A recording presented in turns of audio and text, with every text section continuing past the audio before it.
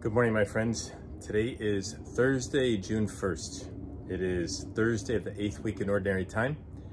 It's also my 21st anniversary as a priest today on the memorial of St. Justin Martyr. So I want to give a shout out to my classmates from the Diocese of Joliet, Father Dennis Spies, Father John Klein, and Father Tree Tran. So 21 years, boy does it fly by. And a little bit about St. Justin Martyr.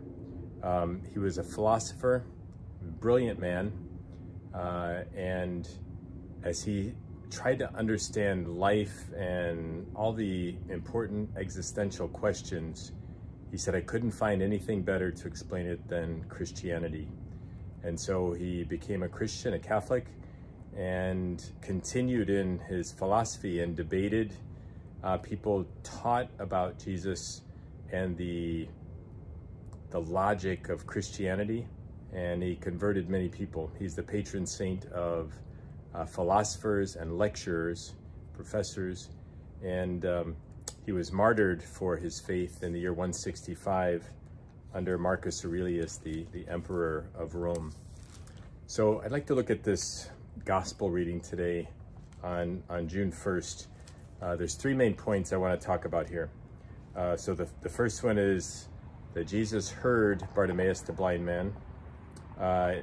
He wanted to engage his will, and how faith saved him. So Jesus is leaving Jericho with his disciples, and he comes upon a sizable crowd. So now I've played in front of 15,000 people, and when you have 15,000 people, you don't always hear individual voices. You know, it's just kind of like this buzz that you hear all around the stadium. Jesus, however, hears each one of us. So Bartimaeus, a blind man, so Bartimaeus means son of Timaeus. He sat by the roadside begging.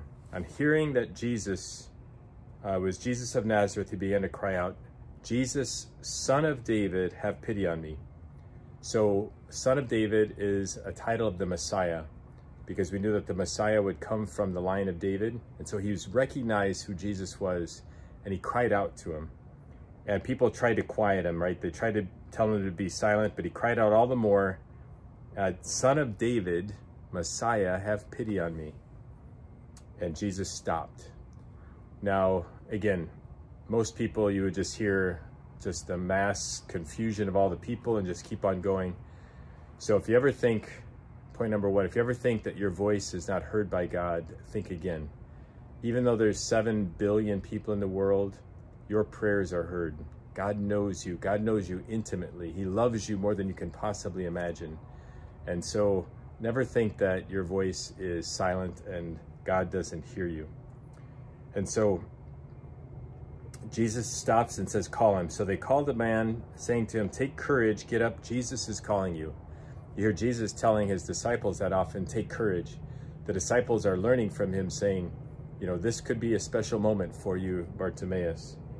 And so he threw aside his cloak, he sprang up, came to Jesus, and Jesus said to him, what do you want me to do for you? Now this is an interesting question, point number 2.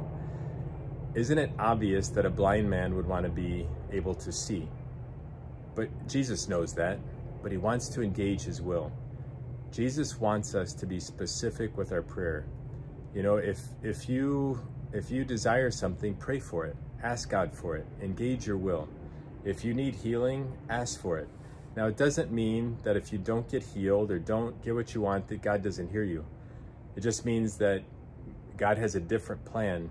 God always, in God's mind, he's always thinking long-term salvation. That's the most important thing. Not short-term, not what we're going to get out of this life, but long-term. And so if you don't get what you want, take courage, as they say. God has a plan. God loves you more than you can possibly imagine. So of course, Bartimaeus says, Master, I want to see. My will is engaged. And I believe, because he called out, Son of David, I believe in you. And Jesus told him, go your way, your faith has saved you. That's the third point.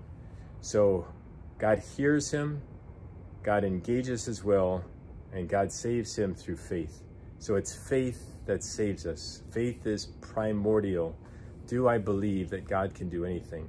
So let that be our prayer today, that we trust that God hears us, that we engage our will, that we be specific about what we would like from the Lord, and then let us have faith, and then surrender it to God.